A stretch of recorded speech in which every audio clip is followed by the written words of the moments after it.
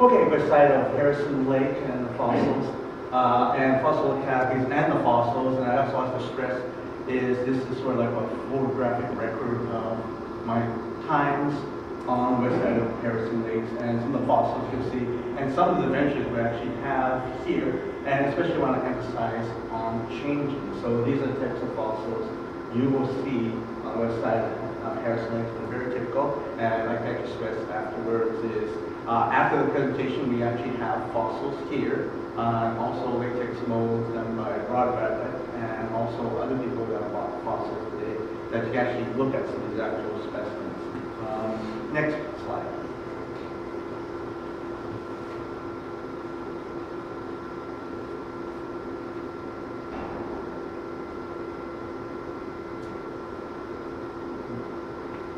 Okay, let's go back one more. Hold on a second. Okay. I don't know why it's okay. Okay, this just shows you the route to actually the Harrison Lake. So you just drive until you reach Highway 7 and go to Harrison Mills. And from then on you go on to a logging road and you actually will find some of these sites on the west side of Harrison. Okay, next, okay, well, thank you. All right. Good. Okay, and so one of the things that you see on Harrison is Sasquatch Inn. And so this is from 1998 and 99. This is how the Harrison Sasquatch Inn looked like. So it had a Bigfoot Cafe and Sasquatch Inn pub, and it was pretty rustic looking on the outside. And so it just looks like something from the 1960s. Next slide. Okay, this is how it looks now. Much more welcoming and actually much more pleasant looking. And there we have actually the Sasquatch Inn new logo for them. Okay, next. And so that was our general meeting place where every time we actually go for the Harrison site all the time. One thing you actually mentioned about the west side of Harrison Lake, it's what I've heard, it is a hot spot for Bigfoot or the Sasquatch. Okay, I've been there several times and I've actually never seen any large hairy humanoid walking around. Okay, I've actually seen some hairy person on the road, but that's the closest that I got. And so the whole place, like Harrison Lake, is really sort of like to have a Sasquatch theme.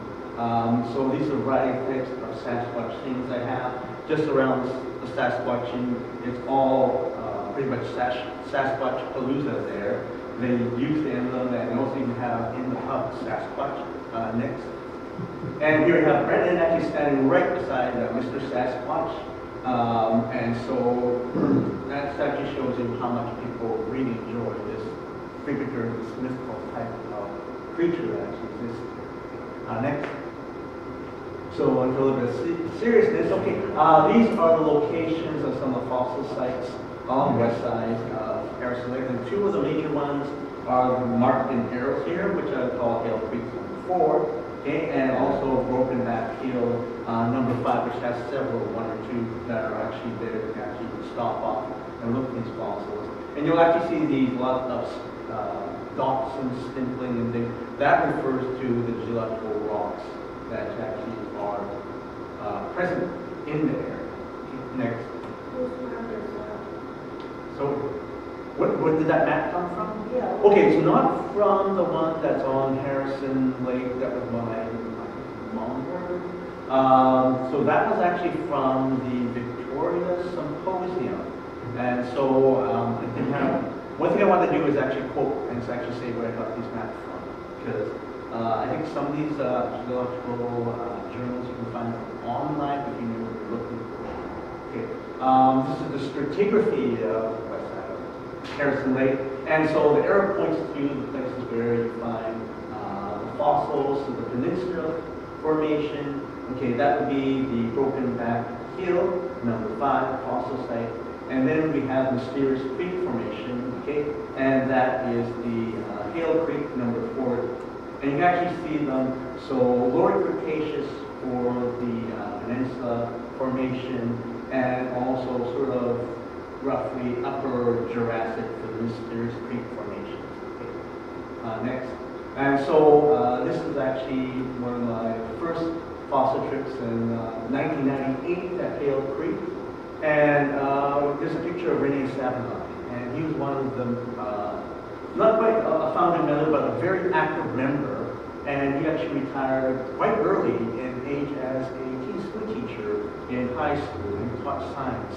And for him, he was a really great fossil collector and had a huge amount of fossils. When he passed away in 2005, he actually contributed some of his fossils and donated them, actually his wife donated them to the Royal BC Museum in Victoria.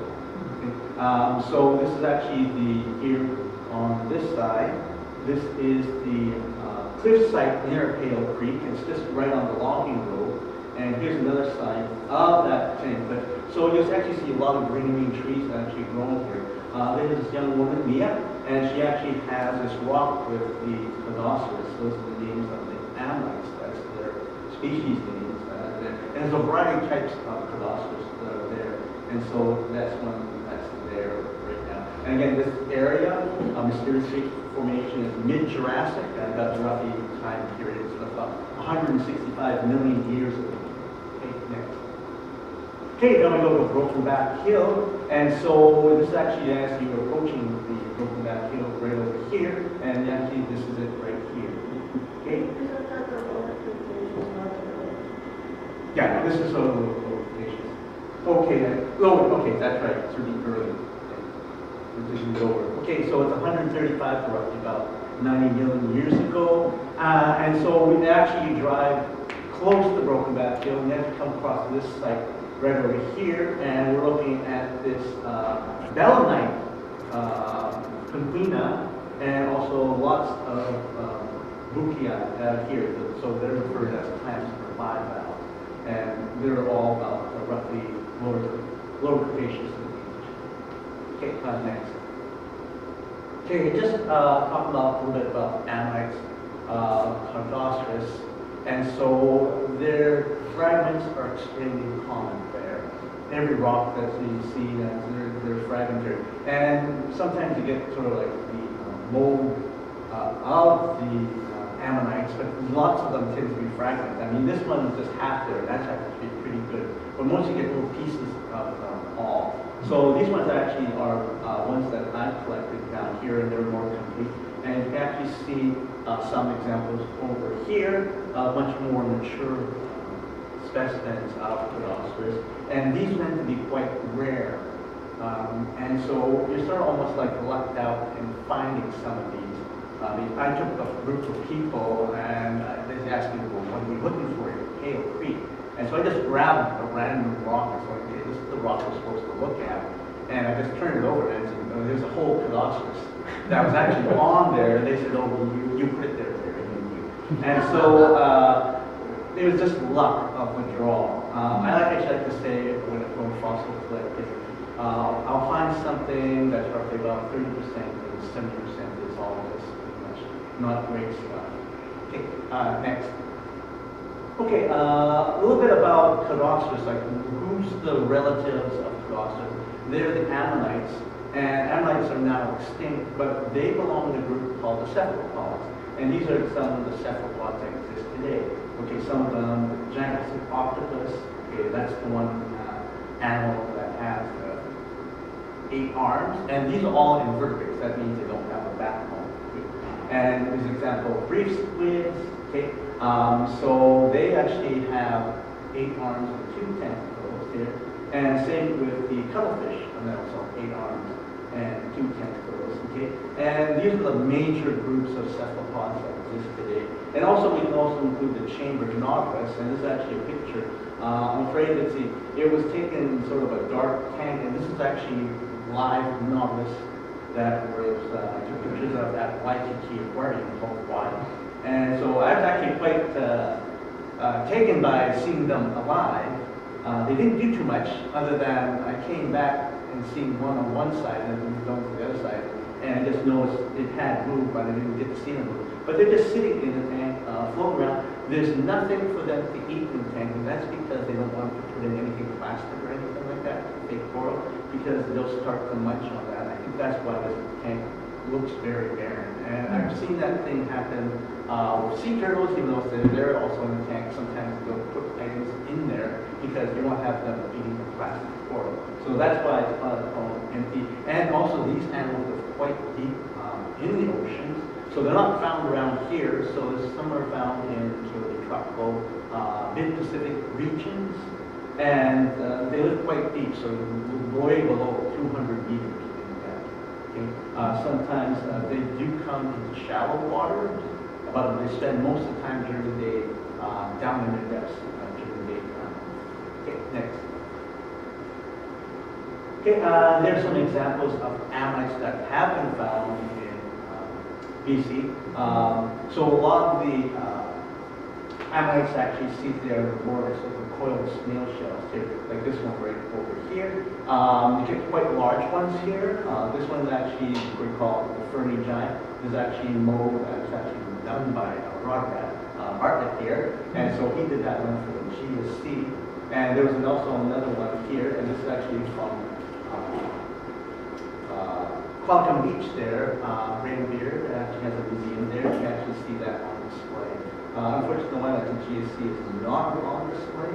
Okay, it's actually in the basement.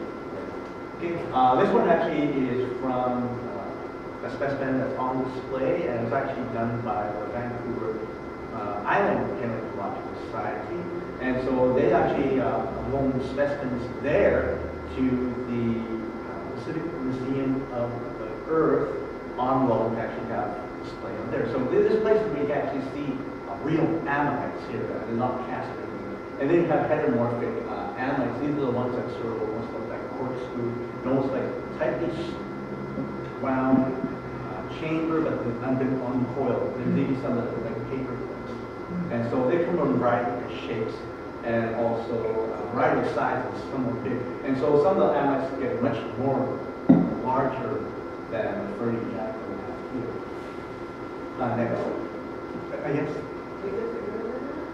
Yeah, I've actually heard like the tires on some of the big dump trucks that they actually use to do strip mining, that size. So they get even larger than that. That's what I heard. I haven't seen one specimen like that.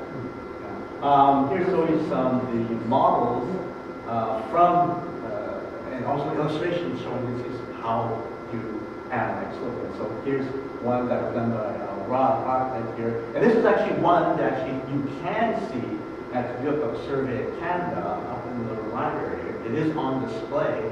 And so I've done this actually at the library. It doesn't cost anything. They have wonderful fossils, ammonites that you can actually see, and some interactive things that actually they have there.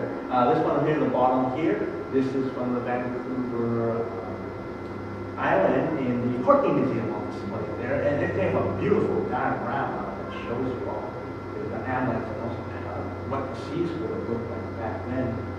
These two are Ray Troll's illustrations right here.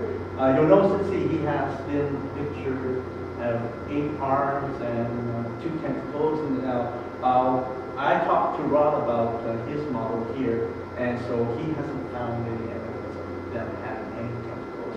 So he strongly believes they actually have 8 arms. And so, but the other thing you also do is some toy stores, you can actually buy wonderful models of ammonites. This one right here that's actually also on display at the Survey of Canada. I bought myself one, and actually, unfortunately, it had 2 tentacles, which I thought was inaccurate. So what I did was cut the tentacles off to make it accurate. And so I've done that. So these are all sort of examples of people who picture what the ammonites are. And see, this is actually Rachel here shows you uncoiled heteromorphic ammonites existing in the mid-water. We really don't know if they lived on mid-water. Some people suggest that maybe they were living on the bottom. So hopefully we find more evidence of exactly what their lifestyle was like. Next. Okay, based on our lifestyles and habits of the ammonites that are now extinct, okay, and they became extinct about 65 million years ago, at the same time period when the asteroid hit the Earth and killed off the dinosaurs, marine reptiles, and also flying reptiles, and also a lot of other things that actually existed during the Mesozoic. So here we have the chambered nautilus, and so they actually will live in a shell, and one of the very few cephalopods that actually live in a shell too. And so you'll see here, lower over here, the shell of nautilus, and you'll see a lot of these in shell sharks. And so if you took an X-ray of a nautilus shell or cut it in half, you actually see it has something called a skeleton. And so this is the way the animal can control its buoyancy. So it's almost like a miniature submarine. They can actually add a little bit of gas or fluid and adjust their buoyancy because remember, they're going up into the shallows at night, and that's descending down to the depth during the daytime. And so they remain there, so they have to adjust themselves almost like a submarine. So their shell is designed to actually handle the building pressures as they're going either down deeper into the water and also changing the pressures as they go slightly up. So they're actually able to do that. Okay, next. Okay, that shows you the Jurassic world, how Cadoceras. And so you see a lot of the continents. The Atlantic Ocean is beginning to actually split up. The united continent is known as Buchia is now starting to split. So South America and Africa are splitting apart, and also Europe and also North America are split up, forming the Atlantic Ocean. So this is how it looked there.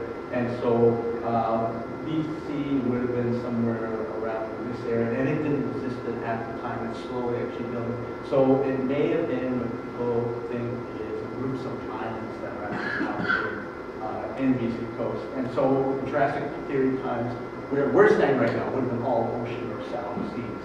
Okay, next. And so the other animal that we find out at the next Buchia site is Cadoceras, also known as the clams too. And there's hundreds and hundreds and hundreds of them. I always say on our field trips, if you can't find a Cadoceras and ammonite, you're guaranteed to find some clams in Buchia. And so there's always these guys there. And I kind of like it because someone who hasn't found anything, at least they can find them. And so they probably were some types of filter feeding clams, so they're taking water, filtering all the food particles, just like the oyster here, Pacific oyster that's still around today. And so they must have been sort of like in groups and on blocks. And eventually some of these would actually die and form these long layers of these Buchia that we actually see today. Okay, next. Yeah, so this is the world of the Buchia, and so it's lower Cretaceous. And at that time period, you can see that North America is split off from Europe, Atlantic Ocean, sort of the Atlantic Ocean has formed as South America splits from Africa. And then let's see, in the middle here, that splits way down is the Western Inland Seaway, which actually covered all the way from Alaska down to the Gulf of Mexico, the shallow sea. And so that's what will actually split down across bits of Alberta and also Saskatchewan there. And meanwhile, here on our west coast, where BC is, there's going to be pretty much shallow seas around here. Okay. Next. So this example is from Renfrew Library's books about Vancouver Island fossils. So this shows you what would have been there in the shallow seas. And so this is actually sort of like seas would have moved around Vancouver Island. So we have cuttlefish, marine reptile, sharks, and also ammonites.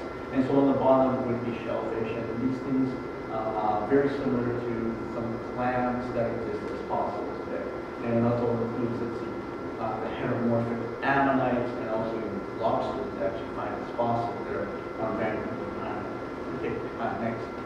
And there's different ones, okay? We also have Lasmosaur, another type of marine reptile, not a dinosaur. So they also existed on Vancouver Island, and so you have a chance to actually go to the Courtney Museum. It is worth going there to actually see what type of marine life exists in the ancient oceans there. And again, we have the ammonites here, and also the presence of sharks, and also some plants that have actually lived on the ocean floor. Next. Okay, we also find the belemnites that are there, and so they tend to be sort of almost these cigar-shaped type of invertebrates. And you see them there, they're all cigar-shaped, and you actually have the ruler there, and some of them are actually quite small, and other ones that tend to be a little bit larger, but most of them tend to be quite small. Okay, next. Okay, and they have actually found fossils of belemnites. And the one actually right over here, this is probably a very accurate model because they actually have the entire belemnite preserved in the rocks, including its ink sac too. And so they already know that they had 8 arms, tentacles, and they couldn't find any on there. And instead of suckers, like today's squids, some of today's squids do have hooks, but the belemnites all had hooks on all their 8 arms. So they didn't have any suckers, they all had hooks. So they must have had like a similar type of lifestyle like what squids have today. And so here's another model right here down below here, belemnite. And here's the reef squid here. They were very similar in terms of lifestyles. So they do believe these ones were probably living mid-water, right above the bottoms, and they also provide food for a lot of marine reptiles and large fish. Okay, next. Yeah, in 2003 and 2004, to the Hale Creek site, I actually came across these mineral claims. And so these mineral claims were actually posted, and they actually claimed the fossils and a mineral claim. So at that time, fossils were listed as minerals. Now today, they're listed as heritage. And so they're now becoming very important for the province of BC because now part of the heritage. But this existed for a few years. I talked with some of the people in the VanPS group, and they were actually saying, well, the Buchia site, they also had the same claim, and by the same person, they do believe, and this person decided to make a mineral claim. Most likely he wanted to exploit the fossils that were there and make some type of market, which we think they would, that's what he thought this person was doing. And other people actually in my VanPS suggested that it's very kind of not the best thing to do at the Hale Creek site because ammonites. There are very few who get complete. That's probably why he wanted them. So we just thought, good luck on that type of business. And this existed for about a year or two, and then it sort of like disappeared. The whole posts were all gone. Okay, next slide. And so now we come to 2017, and so this is how the site looks at Hale Creek. You notice it's all overgrown where all the cliffs are now, and so it's really not the easiest thing to actually access to the site. But this area here was all full of trees. Now it's completely clear cut. You can actually climb from here up to the top and way up this hill. And here's Brendan actually give you scale of how big it is. And this area here used to be a pretty good place where you actually find some Cadoceras. It's now heavily overgrown, and so it's slowly being exposed again. And so people are collecting. One thing I noticed is there were forest fires the year before, and this is actually some of the evidence of some of the fires that happened there. And then you come along, trees along the edges in the back, in front of where Brendan's standing, and they're all scorched trees. And so that's where there was sort of a big, massive forest fire that actually happened there. Next. Yeah, and this is actually underneath all this brush and everything, and you have to go underneath and dodge some of these logs that are actually hidden there. And so this is some of the ammonites that Brendan got collected along the cliff over here. And so basically you can actually chip off the rock, but he found some good ones just by overturning some of the rocks down below here and just looking for ammonites. And that's also a good technique when you're actually looking for some of these. You can't actually go and actually hit the rocks. And these are actually rocks that are siltstone. And so it's not like they come in nice layers, like shale, or they tend to come in blocks, and they seem to break in all directions. And one thing I've also noticed is sometimes you smell this odor of gunpowder when you break them open. And so this is a site where actually I recommend, if you're working on a site, to actually wear some sort of eye protections and hand protections too. Because I've actually been hitting some of these rocks, and actually I see small pieces actually slice into my hand. That's happened before. And so I make sure I'm always wearing gloves. It slows down the process when you're actually going there. It's actually better to be protected when you're looking at this. Okay. In terms of animal life, I've never seen, except birds here, this fleeing this bird. At this hill, many years ago, they actually had black bears. And so I've never seen anything else, even Sasquatch, I've never seen here along the log roads. Okay, next.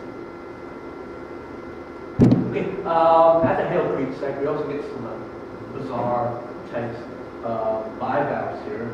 And these ones are collected by Brendan, and so some of them are these sort of like, it looks almost like a freshwater clam. That's the first thing I got. Then you see something almost looks like a cockle. And so you get all these little bizarre types of bivalves, including, let's say, something that looks like Buchia. And so these tend to be sort of just unusual things actually you find amongst all these ammonites that are there. Next. Perry, what are the brachiopods in there? Oh, sorry, no brachiopods at all. They're all bivalves. I've never seen a brachiopod actually in there. I don't know if anyone has like any brachiopods, but that's that's a good thing. And so this everyone tells just for refresh anyone's knowledge on what a brachiopod is. These are also called lamp shells, and so they're different from the bivalves. They tend to have the same life temperature. Both of them also filter feed. But with brachiopods, they tend to be having, when you have a brachiopod and shells, it has two halves, one's on top of the other, and you split them this way, you get a mirror image. Okay. With the bivalves, say clams, you split them down where they're open this way here, then you get two images. Yeah. So it's sort of like the two halves of the two valves. Those are the clams, and they're related to the mollusk clams. The brachiopods, they're in their little own group. They're filter feeder. They look clam-like, but they're not related to clams at all. And so when you split them in half this way, you get two identical halves, but both halves are mirror images. So that's one difference. And usually the top shell is bigger than the lower shell, and they usually attach to the seafloor by using a stalk, something called a peduncle. And that makes the difference between the clams and also the brachiopods. None of the clams have a peduncle.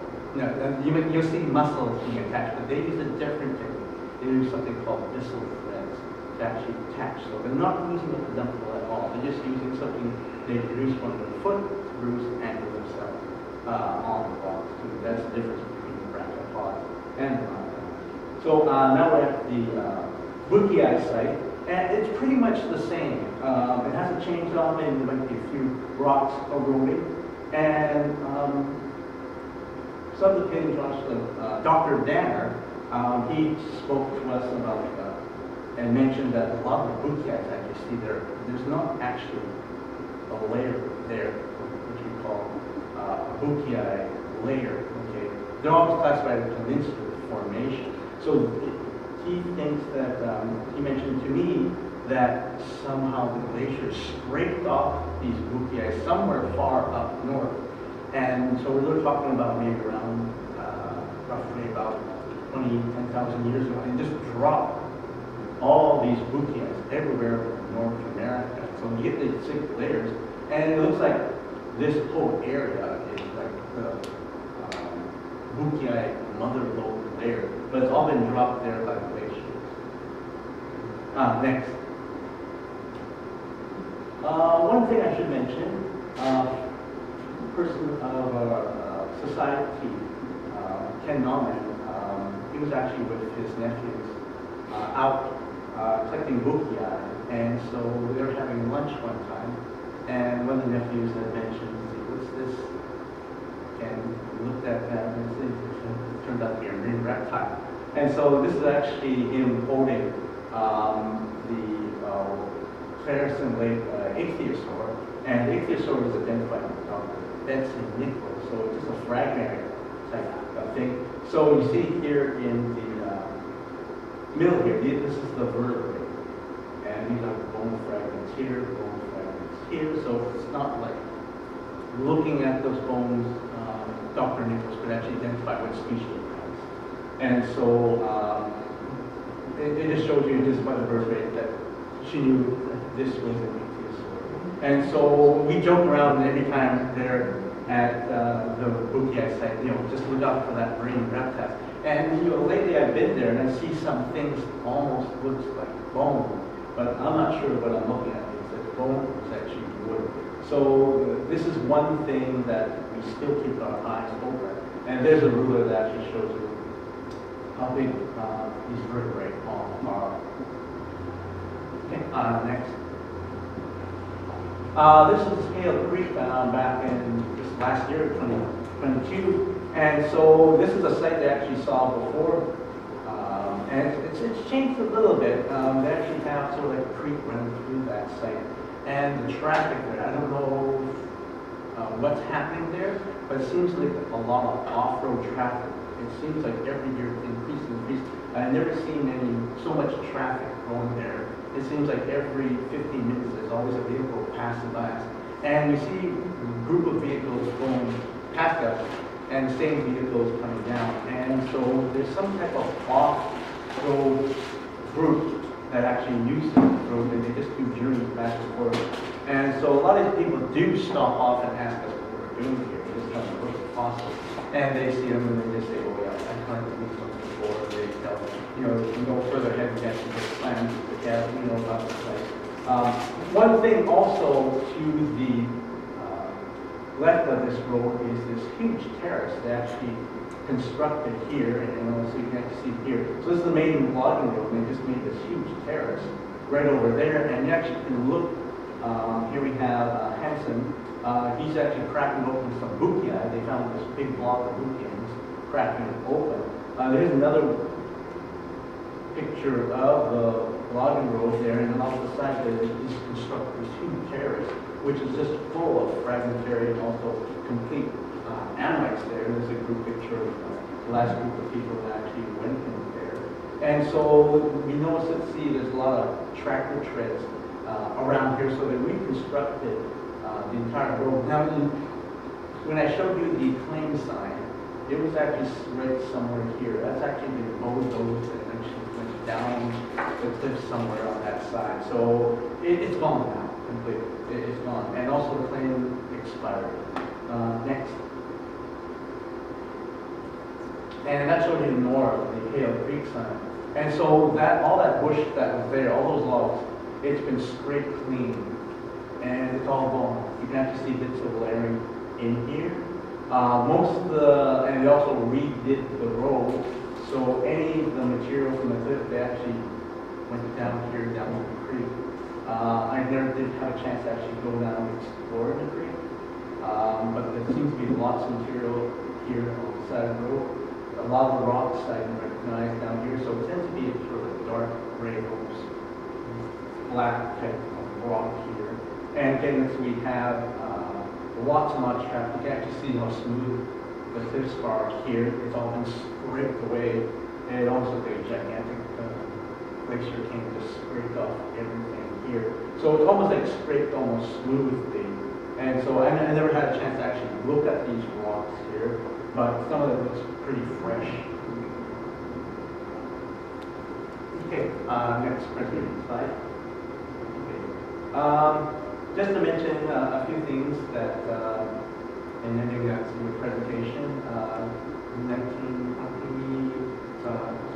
2018 and 2019, there was this sort of, you can go online and try to decide which candidates of these fossils could be designated as a potential fossil. And one of them was an ammonite here. And so Cadoceras here was one of the candidates, the only candidates of ammonite that actually was in part of this provincial fossil. I cheated. I actually went to one computer and then voted for the ammonite, and then went to another computer and did it. So I actually computed for a chance because I really wanted the ammonite to be nominated as it. And so what it turned out to be, Cadoceras, there were people that found it appealing, 11%, and came in third place next to eel salmon, Buchia, which is one of the early salmons that you actually find fossils of in Driftwood Canyon. Came around 10%. But the big candidate that actually got the most vote was the elasmosaur, which I actually showed you a picture of. And so that's the one with the long neck and 4 flippers. Right now, it's not officially a provincial fossil. From what I understand, they're still in the process of making it official. That's the last word I hold. I've heard about that, and people are probably saying, well, why is it taking so long? And what's a lot of politics? They're busy with other things that are more important on their agenda rather than some extinct, primitive, not living reptile. And so that's one reason is why it's been so slow going. Hopefully they don't forget to actually make it official. Okay, next slide. Yeah, this is actually the original Vancouver Kinesiological Society brochure that I designed.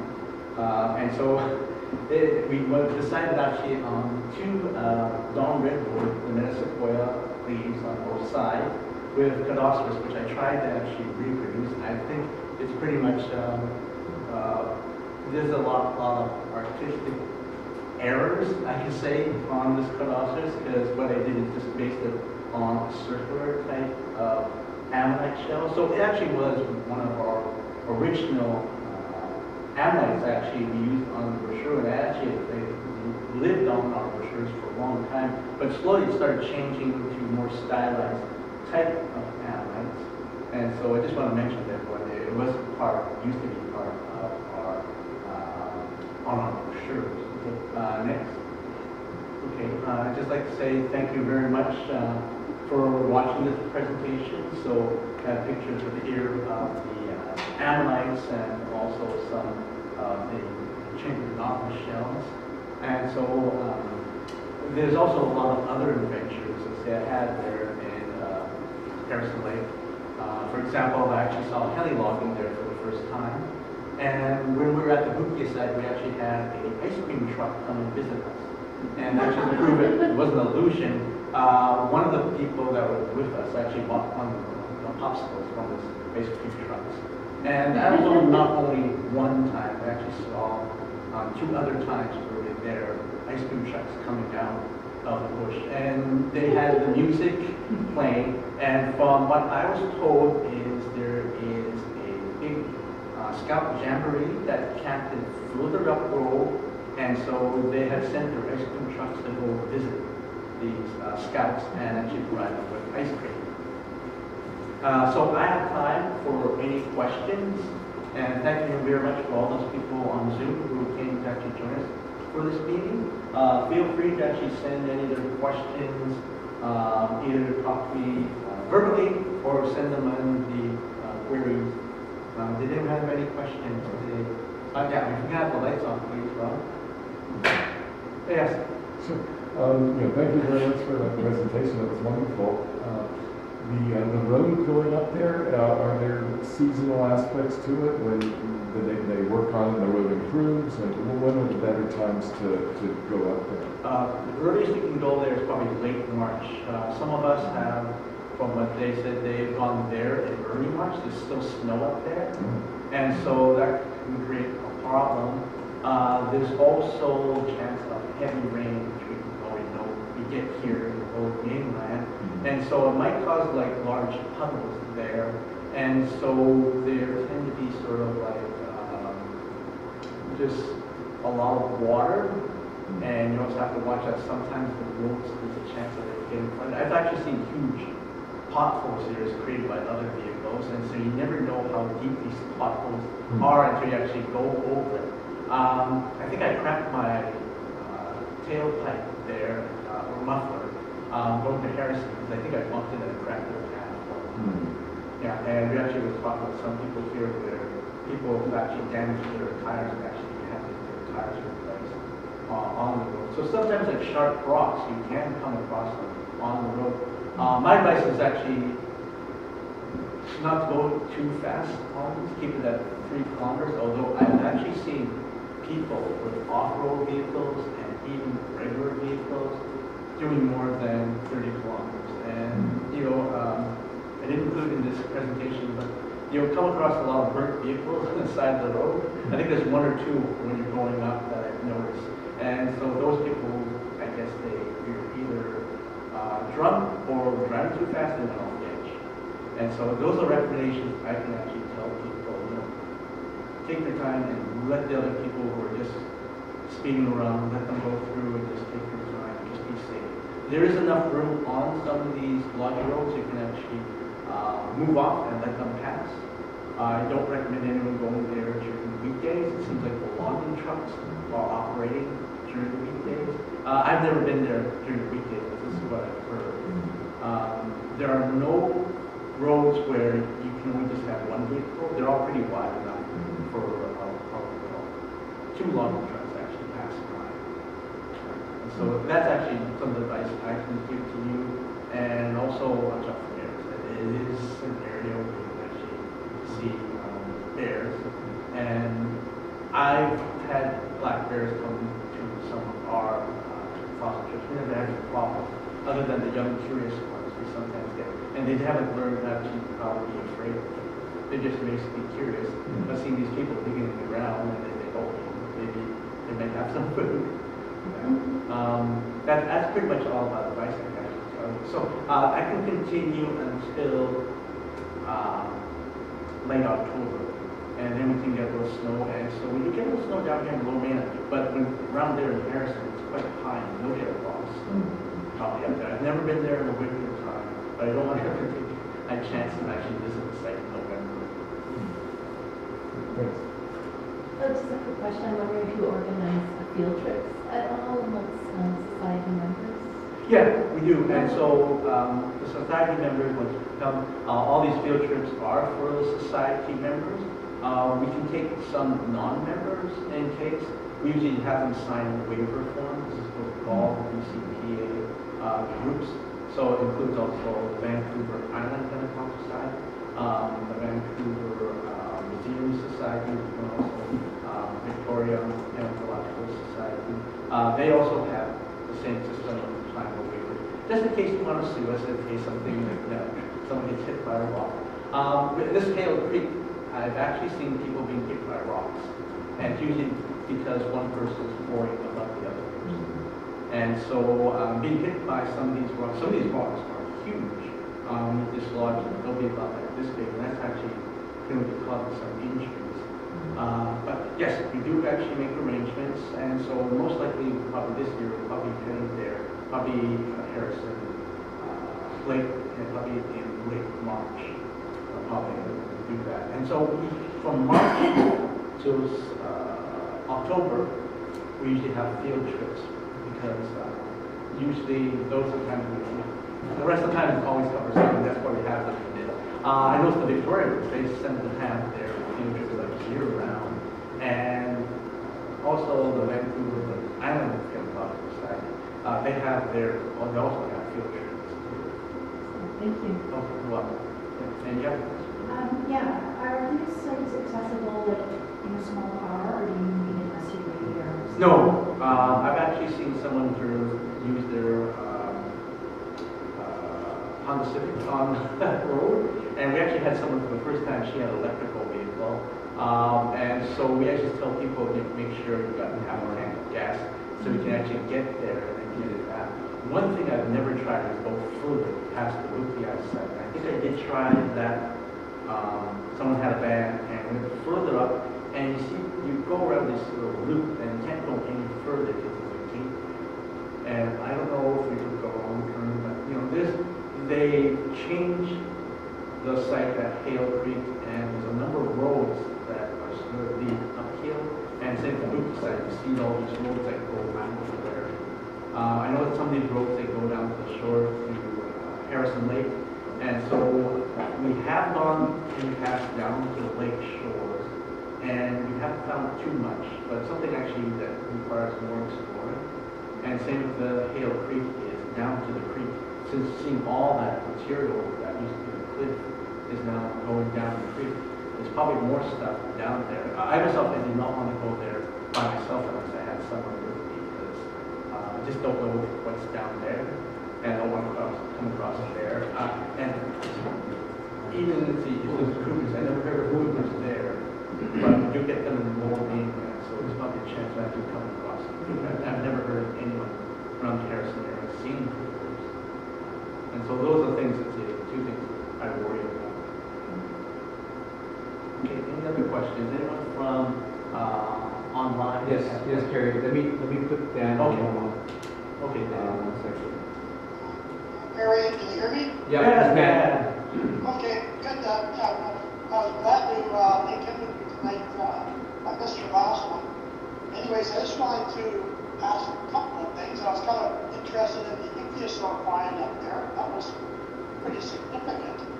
Yeah. And, I hadn't realized that. So the ichthyosaurs became extinct in the early Cretaceous, and so I just trying to get the timeline of the age of the Hale Creek material.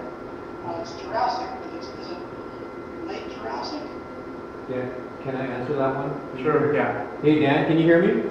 Yeah. So that was found by Ken Nauman, what was it, early 2000s or something? Yeah, early 2000s. So that was probably, it was actually from the Peninsula Formation in Lower Cretaceous. So the age is probably Berasian. So they were around, ichthyosaurs were around during that part of the Lower Cretaceous, but quite rare. Yeah, that's what I was saying. This was Right. the earliest Cretaceous, because they died out 98 million years ago. Yes. So it would have been quite significant to know that that was one of the last epic times there for it. But that's pretty cool.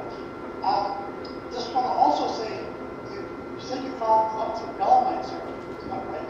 Yes, there's quite a few there in the spots, not really as common as the Buchia, but if you look in some of the places and look really hard, you can come across some belemnites and also some loose ones sometimes, but those are rare. And I did remember seeing some of these belemnites, when they rolled out of the rock, they leave something that looks like also a borehole. And so that's how big, and some of them would be roughly about this big, so roughly about almost 2 to 3 centimeters in diameter. So I guess there were some big ones, but you can never tell if it was a geological survey who actually, worker actually bored that hole, or you're actually looking at a belemnite. But I know some of these ones, the boreholes got narrow and narrow. So just by looking at that criteria, these were actually belemnites that had eroded out of rocks and they just left this mold of a borehole. And so there's some big ones there, but I haven't seen any ones as fossils. Oh yeah. You want to show Dan this yeah, one? Dan. That's the one I found. Dan Broad made a peel of it. Yeah. So this one here is one that Rod had done, John Fan. And you found this specimen? Yeah. Okay, and so this is a mold of one, latex mold, just to prove it is mold here. You can bring it closer to the camera. Yeah, and so this is the 3D effect. It's right a over large here. cylindrotheuthis. So you can get, yeah, and so that's full-length belemnites, and so that's quite large. But I've never seen anyone like that large. They're usually seen quite small. They tend to be fragmentary, and sometimes you get them in cross sections. So they'll be in like you'll see them split like down there and also this plane. So they almost look like eyes looking at you, and so they tend to be little circles. And so you get cross sections of these guys in some places. Yeah. That's Now a that. very good specimen. Yeah. That site I showed you with the belemnite conquina, that site's now gone because the graders that actually did the roads, they totally wiped it out, or it might be buried under all that dirt. I tried looking for it, but I have to do it by walking because I can almost like get a good idea where that might be. So it's buried under tons of rock and also dirt. So it might be still there, but I don't think it could be. It was always the best site to actually take people and show them belemnites. Yeah. I actually found that block where that mold was made was actually quite close to the Jurassic site. It's probably one of those glacial deposits that just got road filled, washed out. Another thing I didn't show in my presentation is Brendan has actually a Trigonian clam that actually got around the Hale Creek site, but further uphill. And so when you show him that picture slide of him standing there, and further up is a hill, he actually almost went up to the top there. And that's where he came across the Trigonian. And so I didn't include that picture in my presentation. Oh, there's one actually here. There's a mold That in the one, actual. This one here. that Yeah. was from the Hill Creek. Yeah, this one's from Hale Creek. Lower down. Yeah. Yeah, so this one's a Trigonian clam. There's an actually this one here, that, yeah. That's probably the genus That's Hale Creek. Myphorella, I think. Most likely.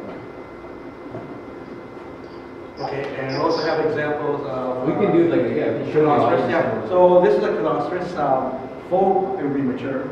Okay, and Yeah, you so, can see the living chamber. yeah, and so that's how it looks. This is that. The aperture. Yeah, the aperture, and these. That's one of the- pretty much as good as you're gonna get. That's what you would likely actually get. I actually have one of these at home, but it's in many pieces because I didn't know I had actually a Cadoceras around.